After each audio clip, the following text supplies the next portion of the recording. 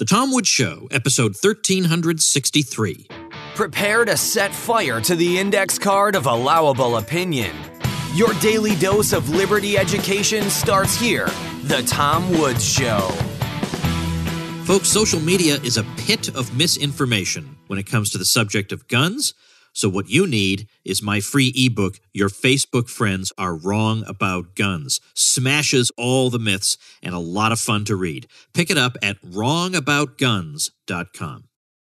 Hello, everybody. Tom Woods here. I am all by myself today, and I want to talk about a topic that I could have sworn I covered at one time or another on this podcast. And so I went and I looked through the episodes, and I found one episode in which I devoted a small portion to this topic. So if you blinked, you would have missed it.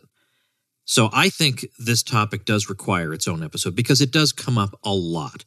And it is the source of a lot of confusion and indeed potential mischief. This is one of these cases where, as Hayek said in his great essay, History and Politics, which appears in his edited volume, Capitalism and the Historians, it really matters that we get history right for a number of reasons, but one of them is when you get history wrong, you tend to get the present wrong also. So that is to say, if I look back on the alleged age of the robber barons and I have completely the wrong idea about that, that's going to influence the way I think about the economy today. And likewise, if I look back at the Great Depression and World War II, and I say World War II lifted the country out of the Great Depression, but that's not correct, then today I might well say, well, apparently a whole lot of spending, government spending, lifts countries out of a depression or a recession. And so isn't that what seems to be called for now? So very, very important to address this, and that's what we're going to be doing in this here episode. Let me point out very quickly, we had a issue with one of the team members over here at Tom Woods, Inc., so we fell behind by a day, but we'll still have the 5 episodes out. But I'm going to do I just don't have the heart to impose a bonus episode on the folks running the show here. So that bonus episode, I promise you, will come out next weekend on the church. So if you're interested in that, it will be coming next weekend. You can listen to Contra Krugman, by the way. Don't forget to listen to the podcast I do with Bob Murphy over at ContraKrugman.com. We'll have an episode of that coming out over the weekend as well. So we got this one coming out over the weekend. We got Contra Krugman. We got a bonus episode next weekend. It's just, there's so much content. It's unbelievable. So let's dive into this, and I want to start off by giving credit to a really, really important scholar who has done so much to get people to think about this issue differently. And he's somebody I'm very pleased and proud to say has been a guest on the Tom Woods Show more than once, and that's Robert Higgs. A tremendous economic historian, a great economist, a great historian, and a great economic historian. And he's done really, really important work. His books are great. His scholarly articles are great. So what I'm going to do on the show notes page is link to a couple of his works. The most significant one is called Wartime Prosperity, ? A reassessment of the U.S. economy in the 1940s. And it originally appeared in the peer-reviewed journal, the Journal of Economic History.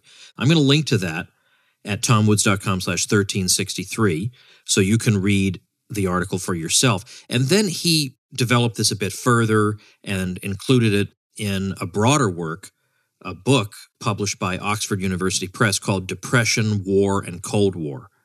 This guy really is the person on this subject.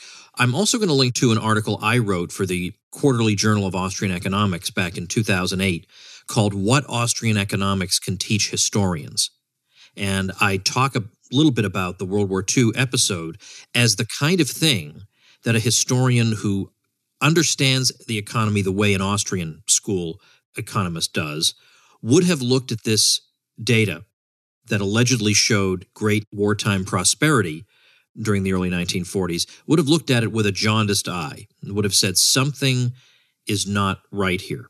This can't be correct. I'm looking at a phantom. So that's your homework assignment for those of you who want to be advanced students and learn everything you can. Those are the readings for you. So let's jump in. This is the sort of thing that your friends will say to you a lot. Well, World War II got us out of the Great Depression. And I even hear Conservatives and even the occasional libertarian say the New Deal did not get us out of the Great Depression. That's clear and obvious. Just a glance at the unemployment statistics is enough to verify that. But then they go on to say World War II did. And I think, you were doing so well. And what they can do is look at the GDP figures for the wartime years and say, look at this tremendous growth. It's just amazing. Look at how much the economy grew. And unemployment suddenly fell and fell very dramatically. So they say, doesn't that prove it? In fact, they don't even ask. They assert that it proves it. So let's step back. We're going to try and understand what these numbers mean, if indeed they mean anything. So first we start with unemployment.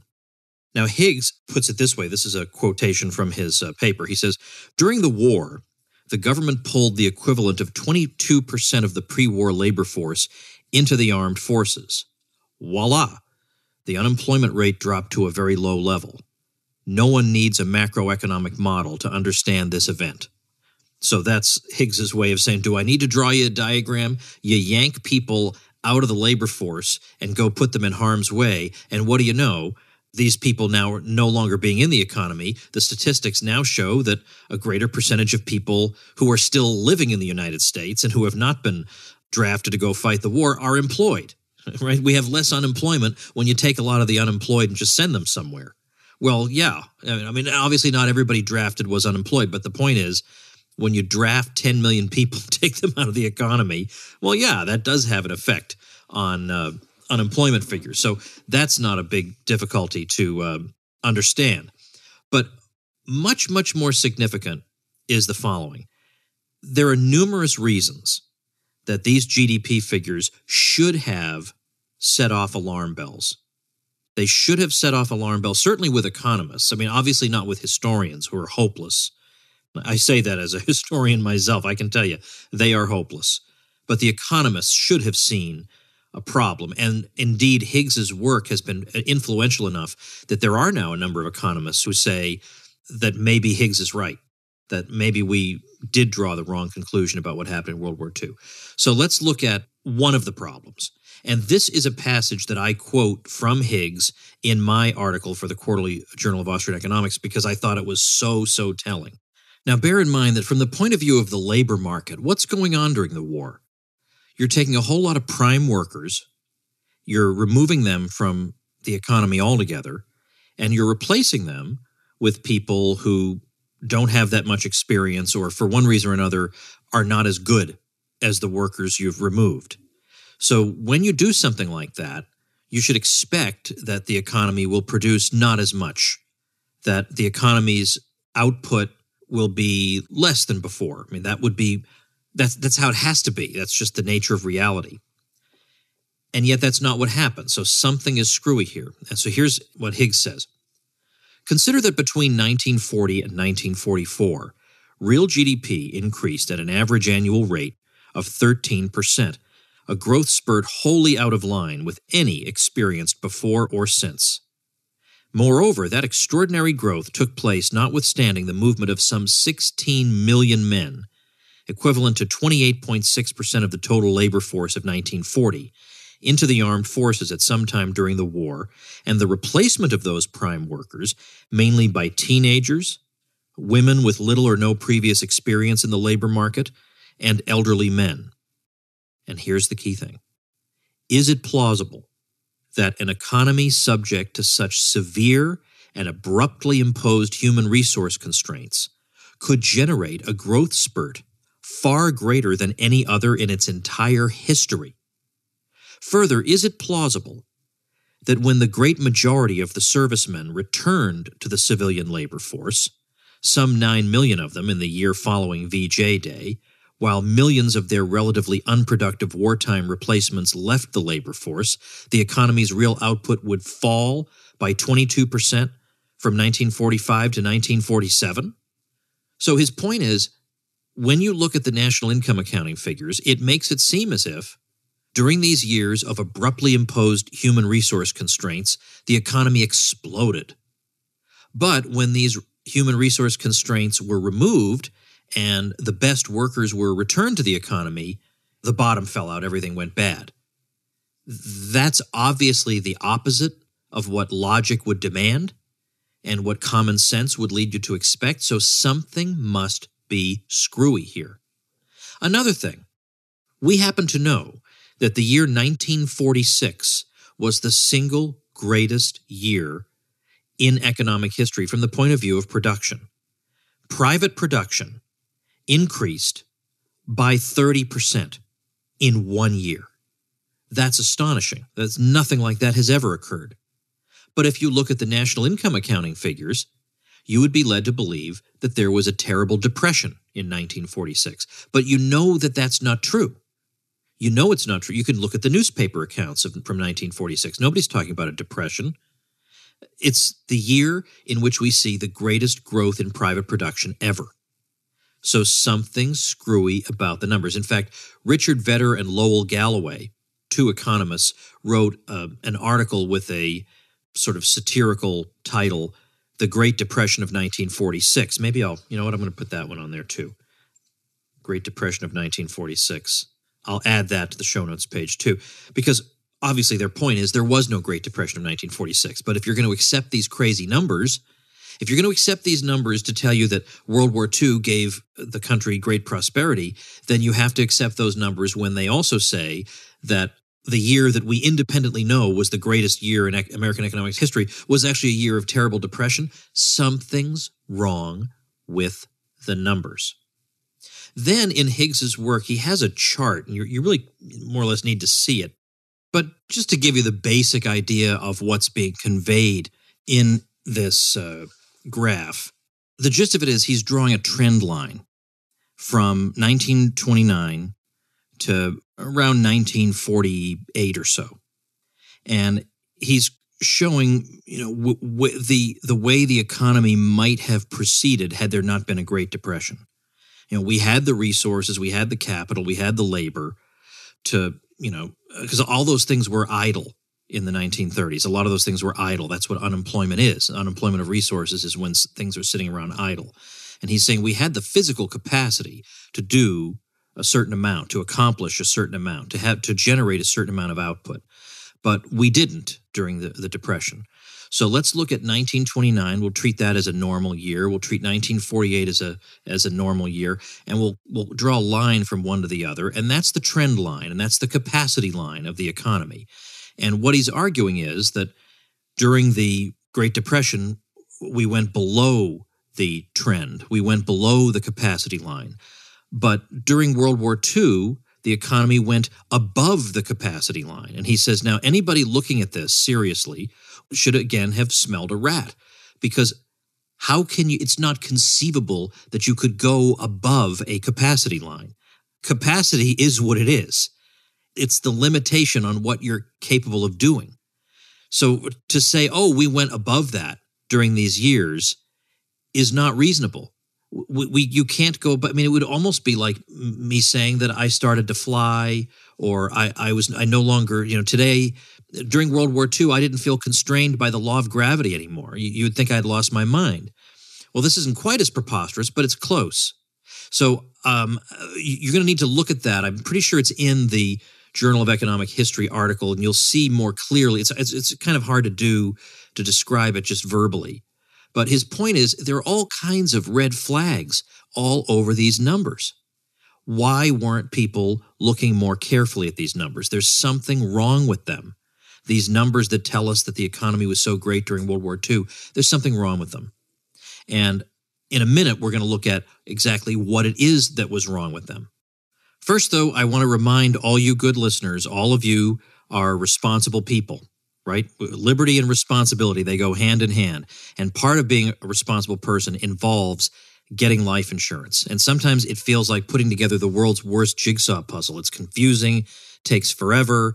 But if you have a mortgage or kids or anybody who depends on your income, this is a puzzle you need to solve. And a great way to do it is with an online service called Policy Genius. Policy Genius is the easy way to get life insurance. Just 2 minutes, you can compare quotes from top insurers, and they'll find the best policy for you.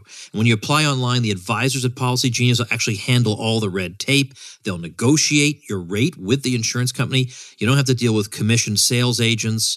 You don't have to worry about any hidden fees. You just get helpful advice and personalized service. And they do more than just life insurance, by the way. They also make it easy to find the right home insurance, auto insurance, or even disability insurance. They're your one-stop shop for financial protection. So if you find life insurance puzzling, head to PolicyGenius.com. In 2 minutes, you can compare quotes, find the right policy, and save up to 40% doing it.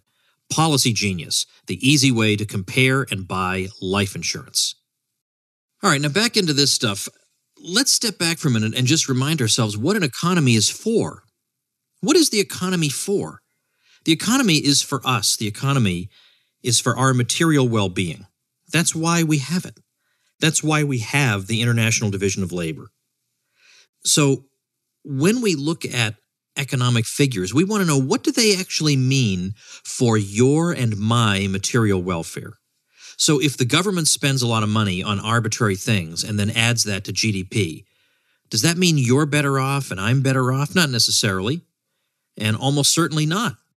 So simply to say, well, there was an awful lot of, quote, spending going on during the war years, what does that mean? Spending on what? Was the spending on things that benefited the consumer, that contributed to consumer welfare? Now, yes, there's an awful lot of military spending that's going on, and you could well say, Woods, we needed that military spending in order to win the war. Well, that's a separate question. That could well be true.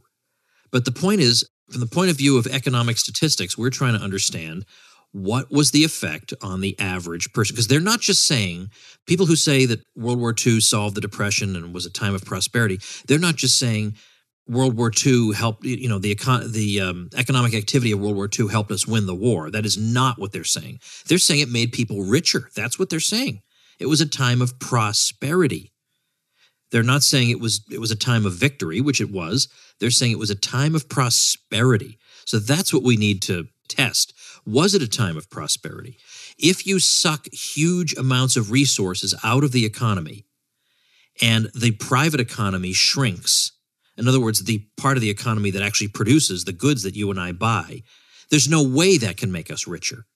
So if I just suck a lot of resources out of the economy and then I go blow them up or I just go dump them into the ocean, that doesn't make us richer, even though the GDP figures may look really good. That makes us poorer because I'm depriving the private sector of a whole lot of resources, both physical and human. So first of all, right away, this more or less invalidates these crazy figures. But secondly, how do they arrive at the prices of so many of the goods that are going into calculating these figures? A huge, huge chunk of the economy was dedicated to war and war production at that time. Now, how are those prices determined? We know that what Higgs is saying is that economists and economic historians are expecting us to believe that the price of, say, a warplane is arrived at in the same way as the price of breakfast cereal. But that's obviously not correct. The price of breakfast cereal is arrived at on a free market in which buyers and sellers interact with each other voluntarily and in which buyers can decide to buy breakfast cereal or not. Whereas with these military purchases, these prices are not, this is no free market. It's the government, which right away automatically makes it not a free market, making purchases on a negotiated basis. They sit down and they negotiate the price, and the resulting number has nothing to do with supply, demand, or consumer welfare. This is not telling us anything about real output. It's just a bunch of arbitrary numbers. And when you add up a bunch of arbitrary numbers, you get a giant arbitrary number. There's nothing meaningful about these prices because they're not formed on a market. So the overall point is that the production that's going on during the war is, a lot of it, a huge chunk of it, is not geared toward things ordinary people needed. It made consumers worse off because it diverted capital and other resources to goods that no consumer would want to buy. And moreover, in the last couple of years of the war, it was 2/5 of the labor force that was producing neither consumer goods nor capital goods. So we're talking about the armed forces, civilian employees of the armed forces, people who worked in the military supply industries, and the relatively few unemployed. 2/5 of the labor force are not contributing anything to consumer welfare whatsoever. Now, again, you may say, yeah, but they're contributing to the winning of the war. But that's not the argument that the World War II gave us prosperity people are making. They're saying that the war made us rich. They're not just saying the war made us win the war, whatever that would mean. They're saying the war made us rich. So it makes us rich if 40% of the labor force is producing stuff nobody wants. I mean, in effect, they might as well just be gathering up resources and burning it. You're saying that makes us rich? And also, the tax money of the 60% is going to fund the 40%. It's basically 60% of the people are funding 40% of the people to do nothing that contributes to consumer welfare. So that is a loss in material wealth. But now going back to this problem of what these prices mean and the fact that you had a basically command economy during the war, Higgs says this: in a command economy, the fundamental accounting difficulty is that the authorities suppress and replace the only genuinely meaningful manifestation of people's valuations, namely free market prices. So the prices that the U.S. government paid for the goods and services it bought were basically arbitrary. They had no foundation in consumer choice, as all other prices do. The greater the government's coercive power over the economy, the less meaningful in terms of consumer welfare its output statistics become. And then the more of the economy that the government places into the command system, the more tainted by arbitrariness do the output figures become. So Higgs concludes, the apparent super trend wartime boom in output was nothing but an artifact of an unjustifiable accounting system. And then when we think about just ordinary people and what the war meant for their welfare, remember, they can't buy a whole series of goods at all. So, for instance, the government had forbidden entirely the production of new cars. Nobody during the war could buy a new car or a new house or a major appliance. And a great many other goods were either unavailable or very difficult to obtain. So anything from chocolate bars and sugar to meat, gasoline, and rubber tires. You had rationing. And then, of course, you had all the inefficiencies of that. You got ration coupons, and people don't necessarily want what they're entitled to, and they want extra of other things. And so a black market developed. And so this is all inefficient behavior going on.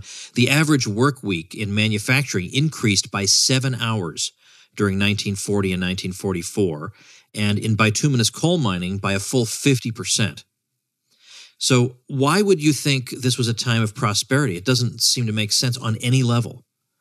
You're absorbing resources and then doing the equivalent of just throwing them in the ocean.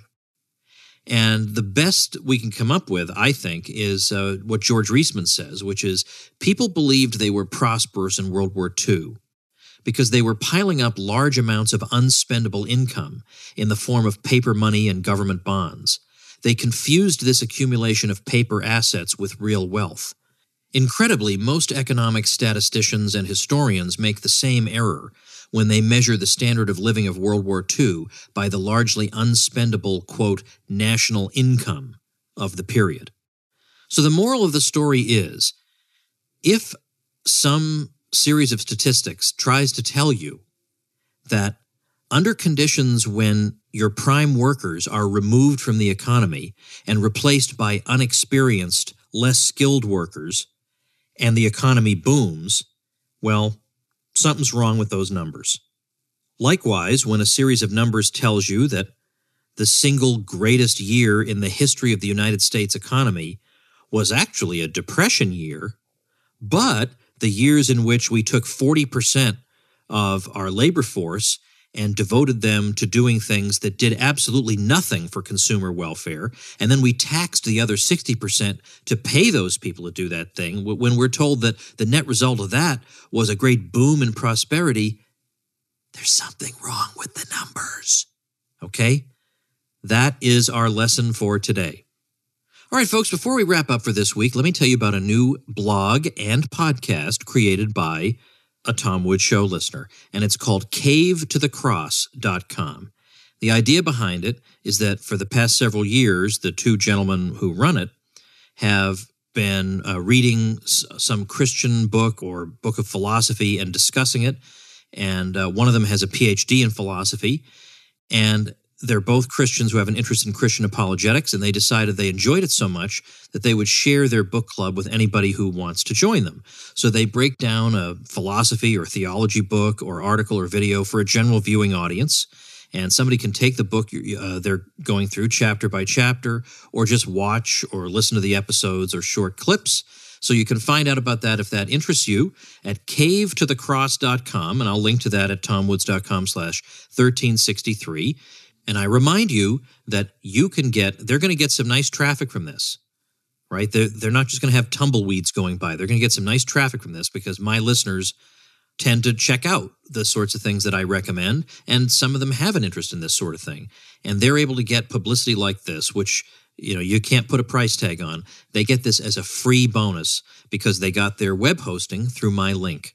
And they get this plus membership in my bloggers group and plus a whole bunch of tutorials to get you up and running as a blogger. Really great free resources I'm giving you. And if you'd like to avail yourselves of them, then check out tomwoods.com/publicity. See you next week.